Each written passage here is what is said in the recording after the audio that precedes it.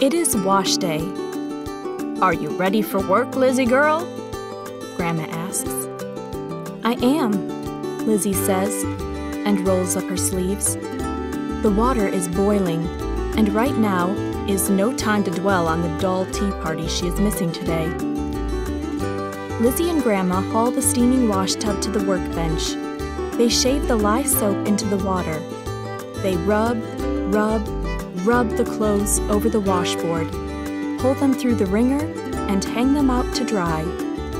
It is hard work, and Lizzie is tired, but the satisfaction of a job well done, an unexpected guest, and a loving gesture make Lizzie's wash day just about perfect.